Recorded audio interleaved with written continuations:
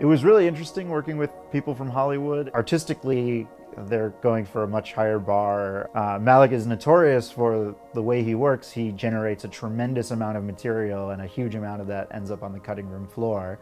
So we were just happy that any of our material actually survived to the final cuts of the movie. Voyage of Time, the IMAX experience. Part of the excitement of working on this project was the chance to work on a project led by Terrence Malick. It was incredibly flattering just to think that the renders that we had made for scientific purposes would be considered by an artist like that to be sort of worthy of immortalizing, in a sense, alongside the rest of their work.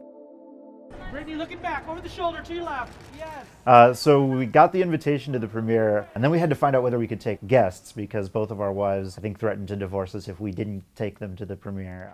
It was a great time. Myself and Chris Hayward, the postdoc who worked with me on all of this, we weren't sure if our animations had actually made the IMAX cut of the movies. We had originally rendered 3 different pieces for the movie. The one that's prominently featured in the IMAX cut is a simulation of 2 galaxies colliding and merging into a larger galaxy, something that we think has happened at some level or another to all galaxies. Also, I think they particularly liked this clip because just the shape the 2 galaxies make as they collide with each other happens to form a heart.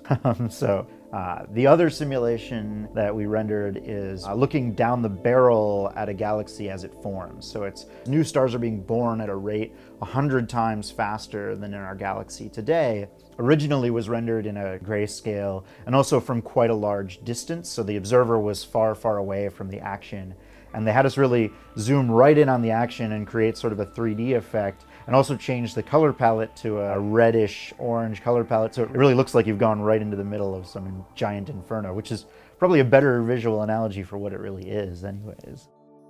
The science has reached a point where it can visually make presentations that are as stunning as any artist's rendering of some of these things. I'm encouraged by this. I mean, I think this is really exciting, and the hope for people like me is that this is signaling a sort of revival of public interest and will to do these things just for the sake of doing them, because in the end, NASA isn't funded because of the technological spin-offs, even though they do have a big impact. It's funded because people get excited about this stuff and just want us to do it, and that's largely driven by things like these kinds of visuals, either in movies or from the Hubble telescope or something like that.